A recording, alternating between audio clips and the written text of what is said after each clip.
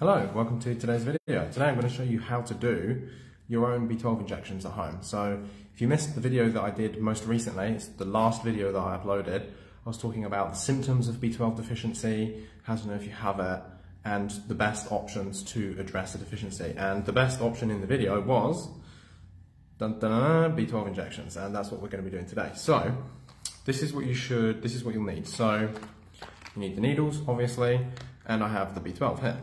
So I'm going to leave a link for you to buy your own B12 if you want to do it the same way that I'm doing.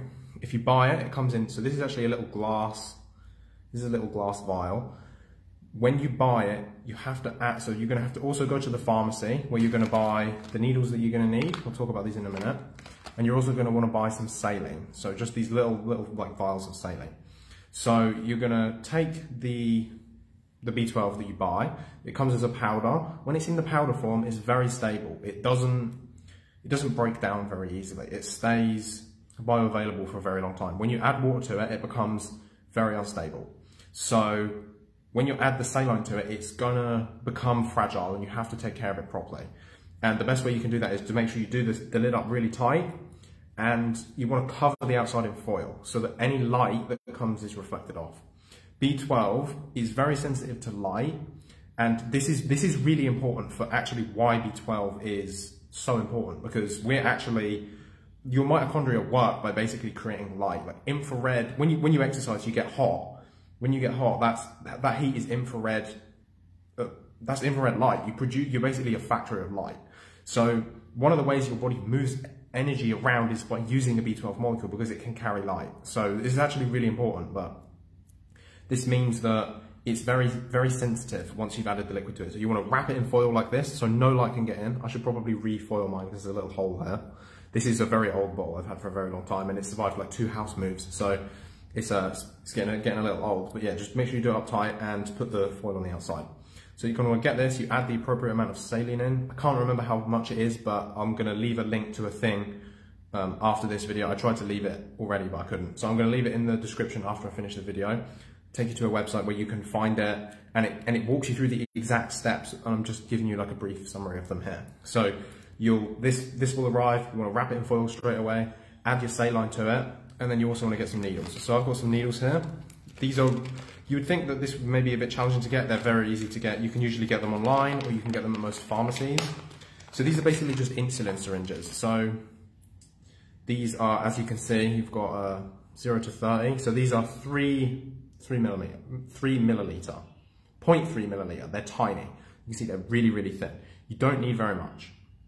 So your dose is going to be individualized to you. You can find out more on the website that I'm going to send you a link to as to what you want to do. But generally, the rule of thumb is with B12 injections, doing smaller doses more frequently is better than doing big doses periodically. When you do a big dose, your body gets flooded and it flushes a lot of it out in your urine. So it's a water-soluble vitamin, which means it's quite safe. There's actually no upper limit of tolerance for methylcobalamin, which is what is here. So it's better to do more frequent, like daily or every second day or every third day, than doing like 4 big injections a month, or like 1 really big injection every 3 months or something. And that's kind of the way you get it in the mainstream healthcare. It's better to do smaller doses more frequently, because you're going to get a higher uptake from it. So this is actually a really easy process. I'm not sure how best to show you me doing the actual thing. So first of all, with the needle, so it's usually got 2 covers. You've got the pointy end, don't poke yourself with this, and this stops you from detonating the plunger. So you basically take this off, push the plunger all the way down to squeeze out any extra air, take the needle off the top, and you've got the little tiny needle here. You see, really, really tiny. If you do this properly, it probably won't even hurt. There are certain areas of your skin that it's more painful than others. Everybody's different. Figure out where your nerves are in your skin and do it in an area where it doesn't hurt for you. I'm going to do it on my belly, so I found that's the best place to do it. So you're going to want to get your B12 open. I'm going to do this off camera. I'm just doing this below the camera because I need a table. You're basically just going to want to put this into the jar deep enough that the needle is in the liquid, but the syringe isn't. And then you're going to pull up to however much you need to get. So I usually go for between the 10 and 15 mark here. So let me just do that. Just give me a second. So you also want to make sure that when your thing is getting low, you don't want to poke the needle into something because you'll blunt the end. Even a very light poke reduces the sharpness significantly, and it's going to make it hurt a lot more getting it in and out. So if you accidentally poke it on something like inside the jar, get it again. And also you want to follow good needle hygiene. So if you poke it on like your hand or something, just don't use it. Throw the needle away, get a different one. So let me just fill this up. This does take a little bit of focus, so you're going to have to give me a second here because I want to do it properly. It's also quite hard when the amount that you have is starting to get low, because it's hard to figure out where it actually is. Okay, so now it looks like this. You see there's a little bit of air here. This is quite common. All you're going to want to do is, so first of all, I'm still holding this. I'm doing this with one hand. I'm putting the lid back on the B12 because I want to expose it to the light as little as possible. So it's important to do that. So just get that done up tight. And now I find it works very well to hold it at the base here and flick just where you've got the little air bubble here. So you can just flick it like this, and the little air bubble will flow to the top. Now you should be able to see the air bubble is at the top. So then you can basically just squeeze it a little bit. There's a tiny amount of fluid that's stuck in the needle, so you can just squeeze it and a little bit of fluid will come out, but then it's mostly just going to be air coming out until you get all of the air out and it starts to flow out with the B12 again. And you see, it's very easy to see because it's very red. And this red color, you'll notice is very vivid. So you just tap that off on a kitchen roll or a toilet paper or something like that. So there we have it. So there's no air left in there anymore. Actually, there is a very small air bubble just on this side, so I'm just going to get this one out as well. So you just want to try and make sure you get all the air out. Even if there's a small amount of air, it's actually kind of safer than it would usually be, because we're doing this into the body fat, not into the muscle and not into a vein. So even if there is a little bit of air, as far as I'm aware, I'm not a nurse, so don't take my word on it, it's not as dangerous as if it was going into a muscle or into a vein. So get all the air bubbles out, it's really important, it's very easy to do. And then you're going to want to look, you probably can't see on this camera, but the needle is poking one way. I find that it's easiest to try and aim that going into you first, so you can get it in very easily. So I'm actually going to show you me doing this, if I can figure out how to set up the camera. So I'm going to get my belly out, I'm going to show you where I like to do it. So I'm just showing you this because it's so easy, you know, and I know it sounds kind of scary, but this has really helped me, and this can really help a lot of other people, so I just want you to know how easy this is to do. So, as you can see, mixed it up, got it into the needle, all very quick, very easy. So, let me just figure out how to do this. I can turn this without putting the needle down. You don't really want to put the needle down once you've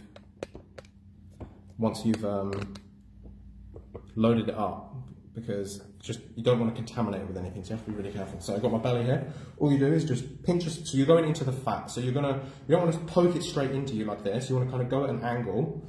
Especially, so when I started doing this, I didn't have any body. I mean, you can see I've got a nice chunky belly now. Before, I didn't have any belly fat. So if you don't have much fat, you want to squeeze your belly like this to the side, so you can get a little bit of belly fat protruding out, and you're just going to poke it in and inject it. I don't really need to squeeze it anymore, so I just use it to stabilize. And I find that this area of my belly at the bottom is very sensitive. This area is also very sensitive. If I do it right in the middle, I usually don't even feel it. So just give me a second. There's always a bit of hesitation around poking a needle into yourself because it hurts. But after you do it a few times, you kind of get used to it. So I'm just going to make sure I'm holding it here, so I've got a good grip, because I'm going to be doing this all with one hand. So just squeeze it up, poke it in. I literally can't even feel it. And just squeeze the plunger down. You want to do this very slowly.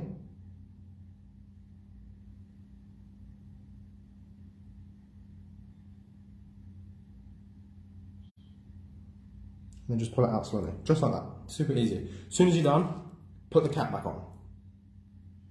Make sure you don't poke yourself. So safety first, you know. Make sure you put the cap back on so no one gets hurt. And I also like to put the thing on the back here. If you do this frequently, probably get a sharps container so you can dispose of this properly. Otherwise, like, take them to your pharmacy, or dispose of your needles properly. Be careful with what you do. Definitely don't put them, like, if you're going to throw them in the bin, don't throw them in the bin with the thing off. That's just silly. Don't do that. So if you feel the need to, you can sanitize the area on top of where you did, so you can get like an alcohol wipe or alcohol gel or something, sanitize it. I mean, I don't do it. I've never done it. I've always been fine. I've never had a problem. So it's such a tiny hole, it probably heals itself up in like half a second anyway.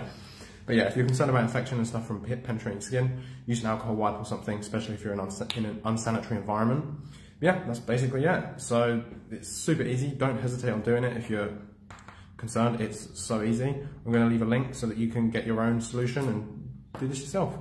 So that's everything for me today. Hope it's been really helpful, and I'll see you soon. Ciao.